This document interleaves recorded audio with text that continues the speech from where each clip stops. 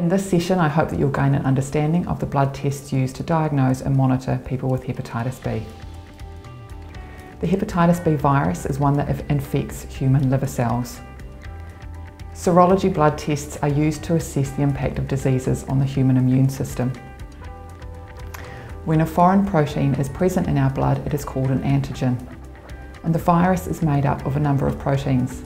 These are surface antigens, envelope antigens and core antigens. And in short, these are described as HB surface antigen, HBe antigen and HB core antigen. The core antigen is not used in routine blood monitoring. From the perspective of the immune system, when the immune system is affected by foreign entities, it develops antibodies, and these antibodies are specific to the thing that they are fighting. So for hepatitis B, the antibodies that can be developed include the hepatitis B surface antibody, the hepatitis B E antibody, and the hepatitis core antibody. So how to interpret all these tests?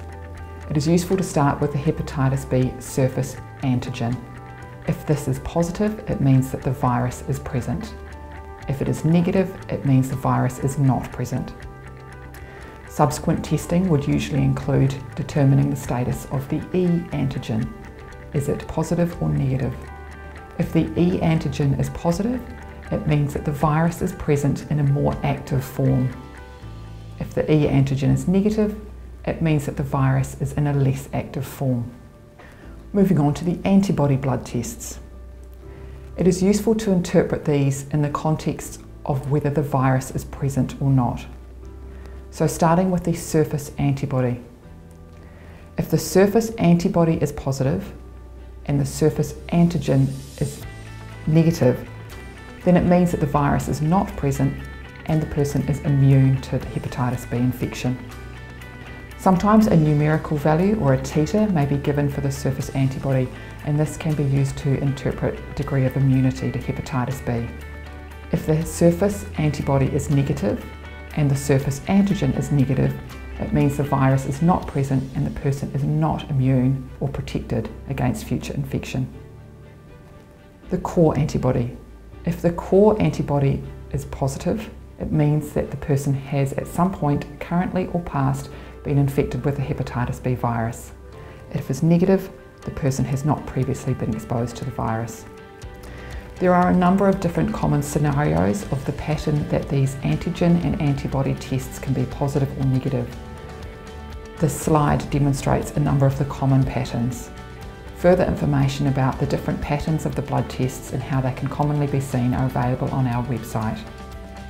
So with your individual patient, when you are wondering whether they have hepatitis B, you should request hepatitis B serology blood tests. On the lab form, you should indicate that the person has a risk for infection so that the lab processes the blood tests without delay. The lab will usually perform the hepatitis B surface antigen and a hepatitis B surface antibody in the first instance. If the surface antigen is positive, it means your patient has hepatitis B, and I would recommend you refer them to the Hepatitis Foundation for monitoring and education. Further information about this is explained in one of our subsequent series. Once you've determined that your patient has hepatitis B, surface antigen positive, then a number of other tests need to be done to determine the state of the disease activity and whether there's been any impact on their liver. A hepatitis B viral load, or HBV DNA, should be done. This is a quantitative test which gives a measure of how high the virus is and how much virus is present. Secondly, the E antigen status can be determined, again to tell us whether the virus is in a highly active or less active state. The liver blood test should also be checked, and this will determine whether there's any active inflammation occurring in the liver. A fibroscan is a test which is used to assess for any damage present in the liver. This is a non-invasive ultrasound type scan, and this will be further discussed in a subsequent session. LFTs, or liver function tests. These are a common set of blood tests performed in primary care, and the Hepatitis Foundation monitors these 6 monthly with our patients. The LFTs include a number of parameters, specifically the ALT, AST, GGT, ALP, bilirubin and albumin. To determine the disease activity of hepatitis B, we are mainly interested in the levels of the ALT and the AST.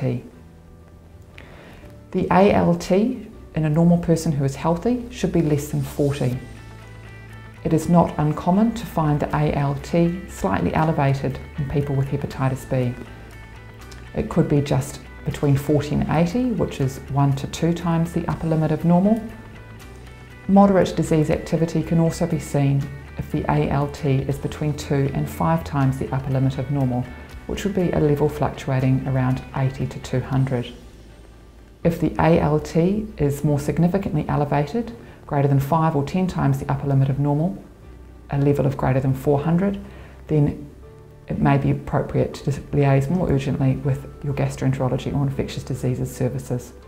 In that situation, it would also be important to note whether there was any impairment in liver function, and this would be seen if the bilirubin was elevated, the albumin was low, or the INR was elevated.